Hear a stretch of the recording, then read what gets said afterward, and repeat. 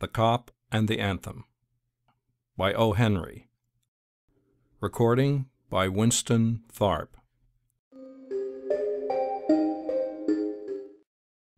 On his bench in Madison Square, Soapy moved uneasily. When wild geese honk high of nights, and when women without sealskin coats grow kind to their husbands, and when Soapy moves uneasily on his bench in the park, you may know that winter is near at hand. A dead leaf fell in Soapy's lap. That was Jack Frost's card. Jack is kind to the regular denizens of Madison Square and gives fair warning of his annual call. At the corners of 4 streets he hands his pasteboard to the North Wind, footman of the mansion of all outdoors, so that the inhabitants thereof may make ready. Soapy's mind became cognizant of the fact that the time had come for him to resolve himself into a singular committee of ways and means to provide against the coming rigor, and therefore he moved uneasily on his bench. The hibernatorial ambitions of Soapy were not of the highest. In them there were no considerations of Mediterranean cruises, of soporific southern skies drifting in the Vesuvian Bay. 3 months on the island was what his soul craved. 3 months of assured board and bed and congenial company, safe from Boreas and bluecoats, seemed to Soapy the essence of things desirable.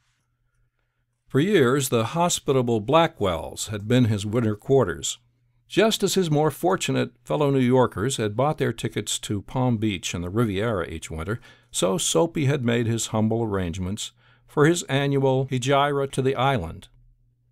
And now the time was come. On the previous night, 3 Sabbath newspapers, distributed beneath his coat, about his ankles, and over his lap, had failed to repulse the cold as he slept on his bench near the spurting fountain on the ancient square. So the island loomed big and timely in Soapy's mind. He scorned the provisions made in the name of charity for the city's dependents.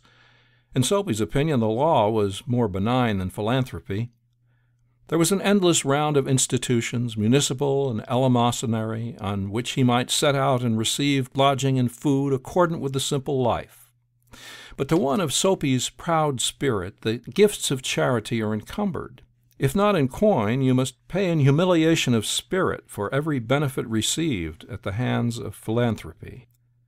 As Caesar had his Brutus, every bed of charity must have its toll of a bath, every loaf of bread its compensation of a private and personal inquisition.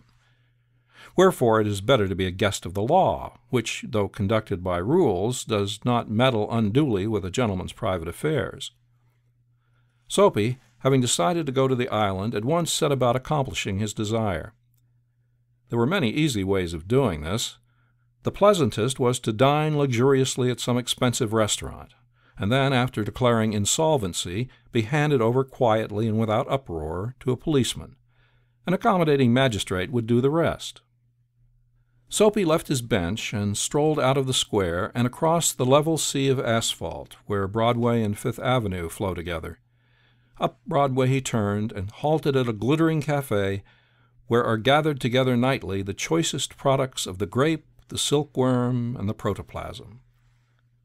Soapy had confidence in himself. From the lowest button of his vest upward, he was shaven, and his coat was decent, and his neat, black, ready-tied four-in-hand had been presented to him by a lady missionary on Thanksgiving Day. If he could reach a table in the restaurant unsuspected, success would be his. The portion of him that would show above the table would raise no doubt in the waiter's mind. A roasted mallard duck, thought Soapy, would be about the thing, with a bottle of Chablis, and then camembert, a demitasse, and a cigar.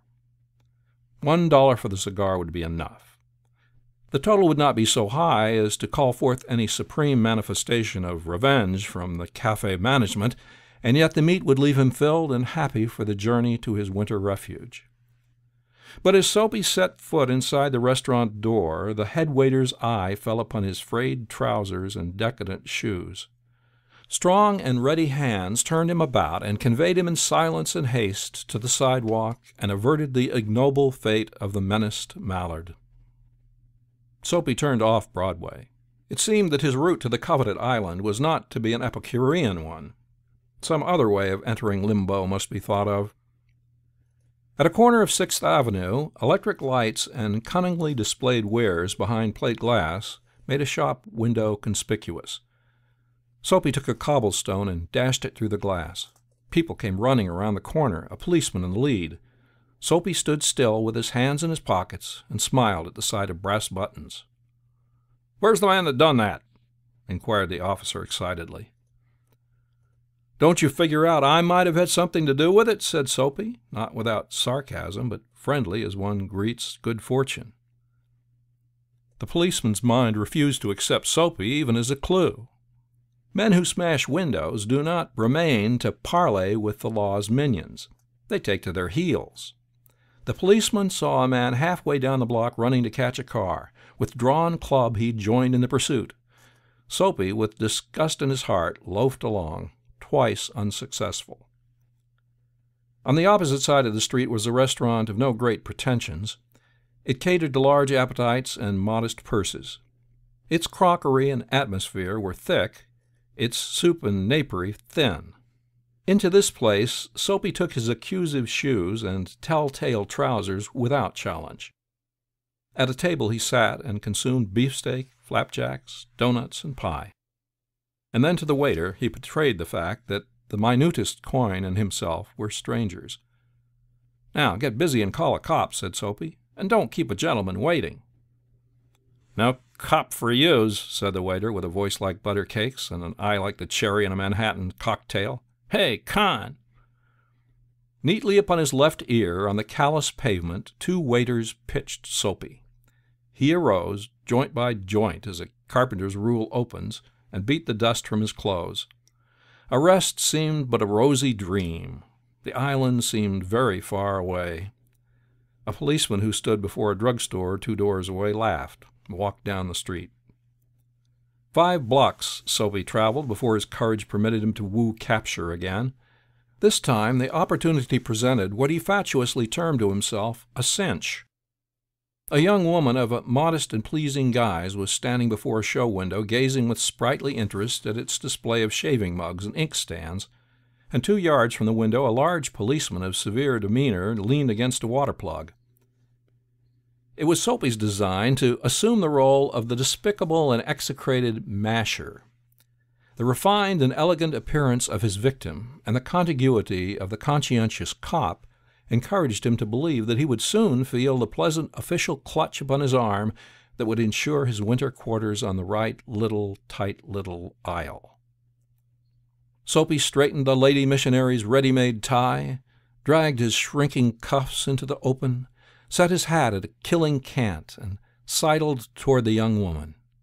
He made eyes at her, was taken with sudden coughs and hems, smiled, smirked, and went brazenly through the impudent and contemptible litany of the masher. With half an eye, Soapy saw that the policeman was watching him fixedly. The young woman moved away a few steps, and again bestowed her absorbed attention upon the shaving mugs. Soapy followed, boldly stepping to her side, raised his hat, and said, "Ah, there, Bedelia, don't you want to come and play in my yard?" The policeman was still looking. The persecuted young woman had but to beckon a finger, and Soapy would be practically en route for his insular haven. Already he imagined he could feel the cozy warmth of the station house. The young woman faced him, and stretching out a hand, caught Soapy's coat sleeve. "Sure, Mike," she said joyfully.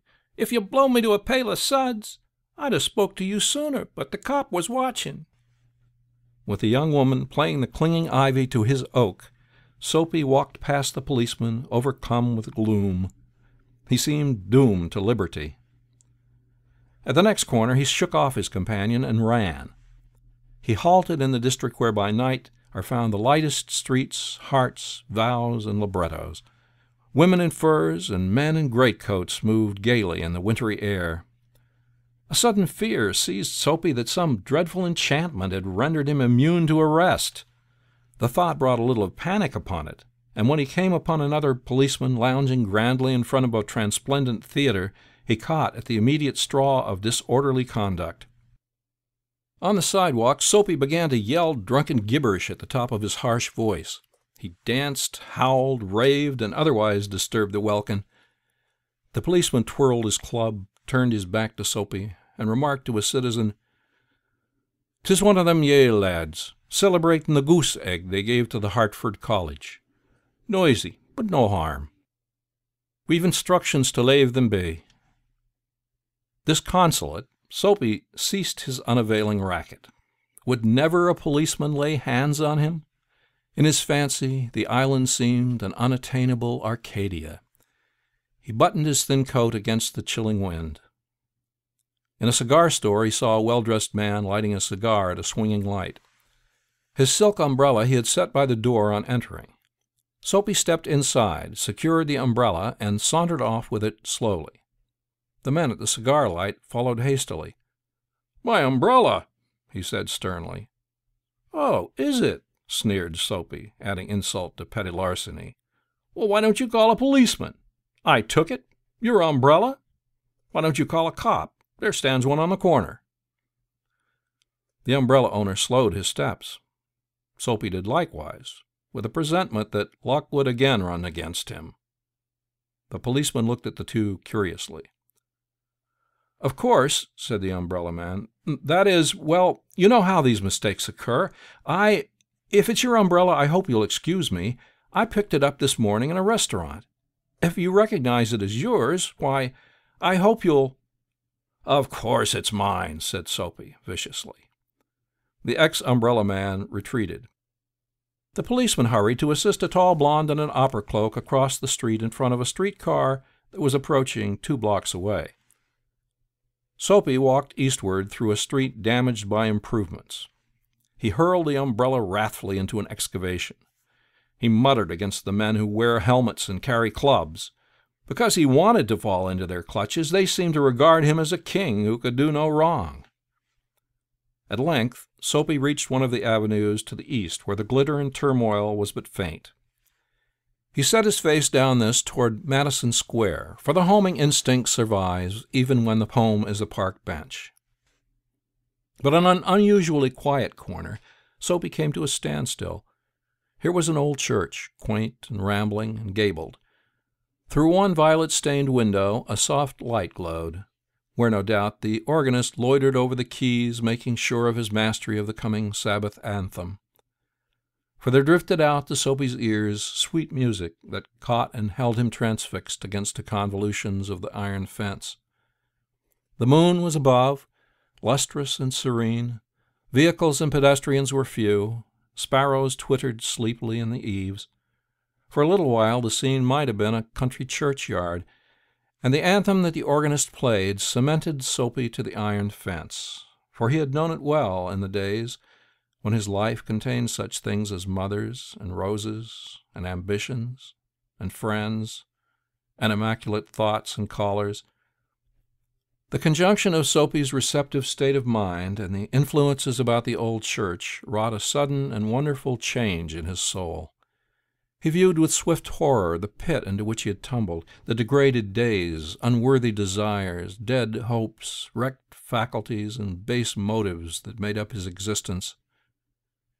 And also, in a moment, his heart responded thrillingly to this novel mood.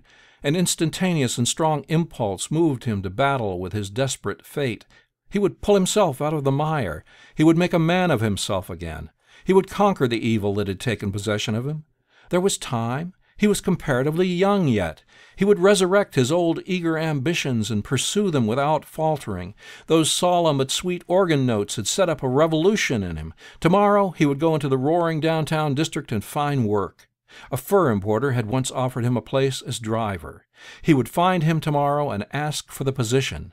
He would be somebody in the world. He would— Soapy felt a hand laid on his arm. He looked quickly around into the broad face of a policeman. "What are you doing here?" said the officer. "Nothing," said Soapy. "Then come along," said the policeman. 3 months on the island," said the magistrate in the police court the next morning.